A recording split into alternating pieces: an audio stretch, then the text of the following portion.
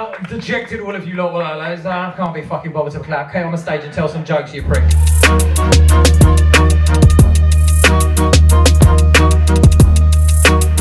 Well, look at that. Did you hear that Netflix in there?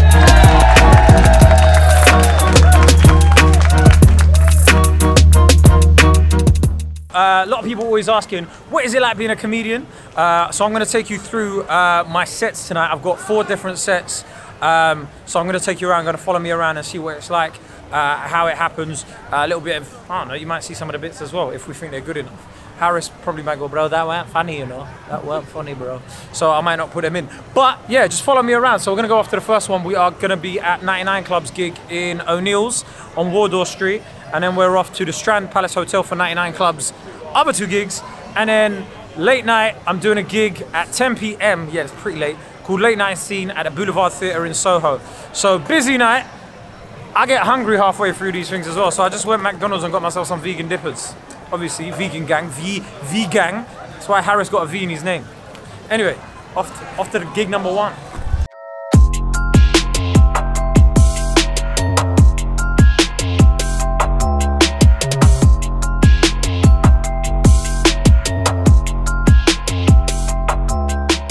Bro, don't let them get onto you about being hench, you know, man.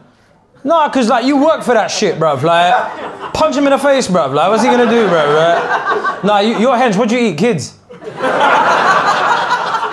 Nah, like what? Like just small ones, innit? Like yeah, only toddlers, innit? Like only. It's cool. I love the way he asked you how long you've been with her, innit? Like, and you were like, oh, a long time. Cause you don't measure time in time, innit? You measure it in sex, innit? Like. So like, yeah, what is it? I did chest about 5 times, yeah, so it was a Monday, innit? What's your name, bro? Gabs. Gabs. Fucking hell, bro. Nah, now I see why you're so hench, bro, right? You have to bang people up, innit, for the... I don't know why people just don't take me seriously, bro, right? I need something that's gonna make me look intimidating, bro. Respect, bro, because you can punch me up, so I'm not gonna make any more jokes about you now, bro, right?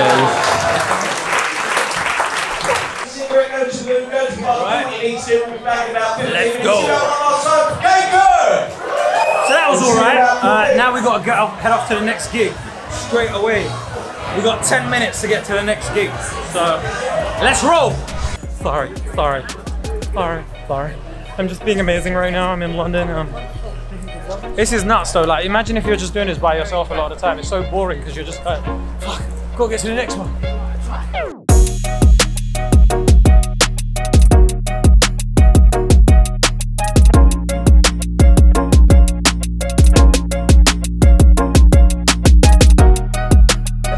He did. Wait, are you together? Are you the son? I'm not gonna lie, I thought you were gay. Cause you 2 look like bears and shit. I thought you just went in for a younger version of yourself. You were like, well, he looks good enough. Reminds me of me.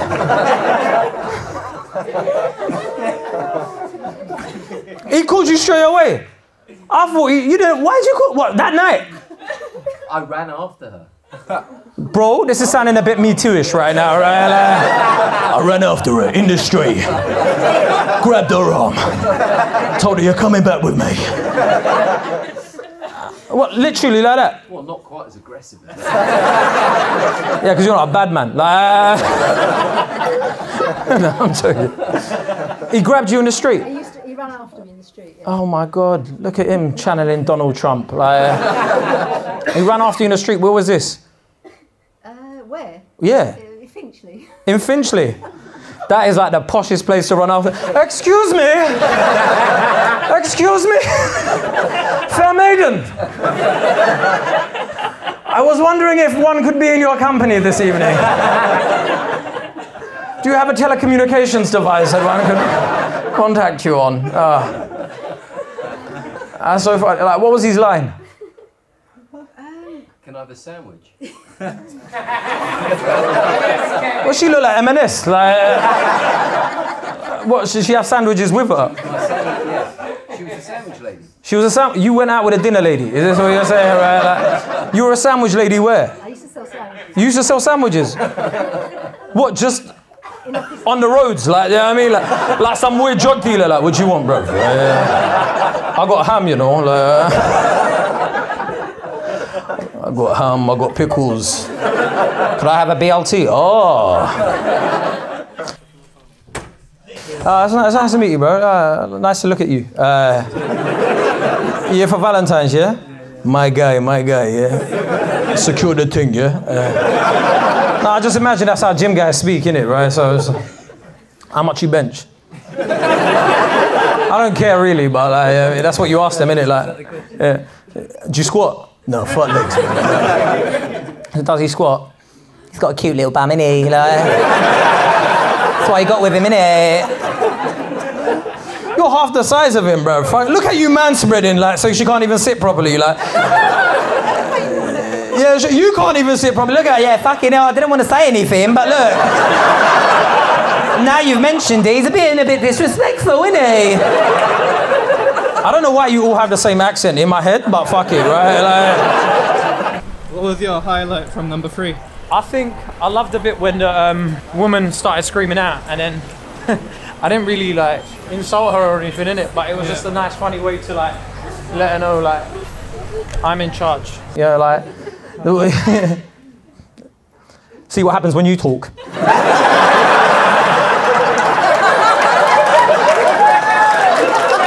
I respect you, innit? Like, you thought, you know what, fuck it, I got courage. I'm gonna shout some shit out, right?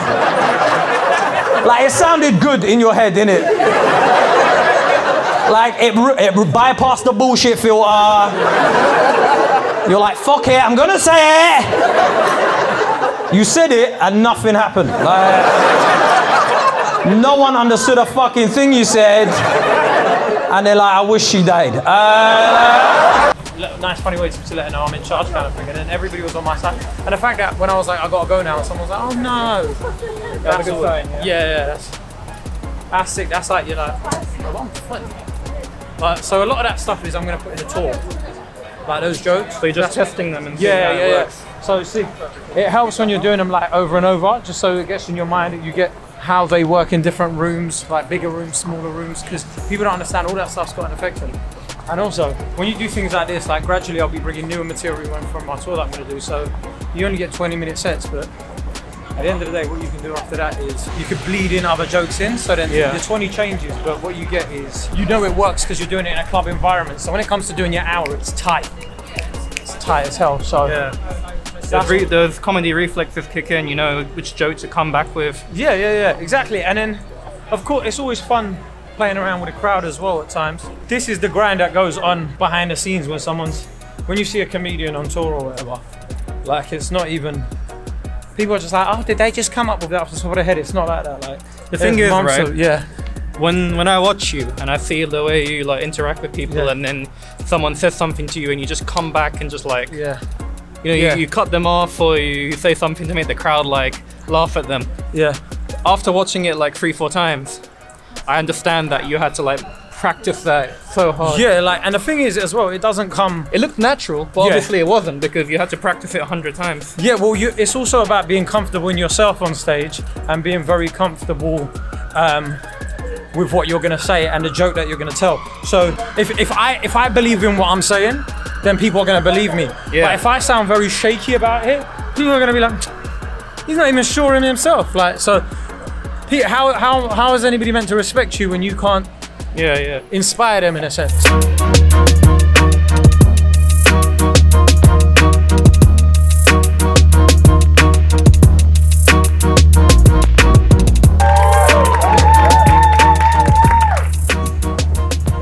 Wait, is this the stage this one? Oh yes. Yes. Yeah, this one's a nice event. This is cool. They asked me who I'd kind of want on the lineup and stuff, and we've got Ishan Akbar, Taggy Moore, and Louis Segola. So it's an ethnic ass lineup. What are you recording everything? It's my 4th gig, so I'm doing a little Oh, okay. What's happening? I didn't greet you properly. I know, man. Where you been? I missed you. Yeah, how you doing? Good. This is gig 3. This is gig 4 for me. Gig 4. It's just people I really like and respect as well in the game. Like people I'm friends with and stuff. So it's just really fun to have them here with me as well. But yeah, last gig and this one I'm actually hosting. So I don't really need to do that much material or whatever. I just like warm up the crowd for the other guys. So they can enjoy their evening. And it's just gonna be really fun. I've got a running order here as well. Boom. Boom, bitches. You lot are fucking laugh, aren't you? That's good. How long have you known him? 3 years. Is he a good guy? Yeah. And is this your missus? What's your name? Lena. Are you from Europe? Colombia? How the fuck did you pull her? Like, she's gorgeous. Look at you, bruv. Like, 3 million views on the weekly. 3 million, bruv. On Facebook. On the Facebook. On the Facebook. But yeah, it's fun. I thought you weren't going to turn up. It was like getting late. Nah, man. How should I introduce you? How do you like? He's one of my oldest friends in the business. We do a podcast together. Really, he's a top gent. You know, most comedians say that they're mates. I might go on and say, usually people these comedians are my friends, but they're actual cunts. There isn't a lot of But these guys are actually my friends. So this guy's on release from a sex offenders institute. yeah, this guy might be a bit rapey. I don't know. Like, I don't know what his vibe is today. Where are you from? No, as in like area, bro. Fucking hell, like this isn't immigration, bro. Right? I'm not gonna like UK. That is what I've been told to say. I maintain I'm from here. Chessington. What is in the world of adventures? Are you Aladdin? Like, you've got 2 young kids. Where are they now? With their mum. Okay. So who's this? Huh? My girl. So you should make it clear you're not still married to their mum. Technically, I am. Oh my God! Hold on. What's been going on, right? What's your name, bro? Sham. The marriage is a sham. That's what the fuck. Okay, so was it an arranged marriage? You gotta ask, innit? Like, it's alright, I'm ethnic, I can say it. Alright, cool, so how did you meet? No, not you and her, like, I'm on the marriage bit first, bro. You met in McDonald's? No wonder it didn't fucking last, bro, right? Like, how did you approach her at McDonald's? You asked her if she wanted a job? So you're just asking girls, you want business? You asked her if you wanted a job in McDonald's?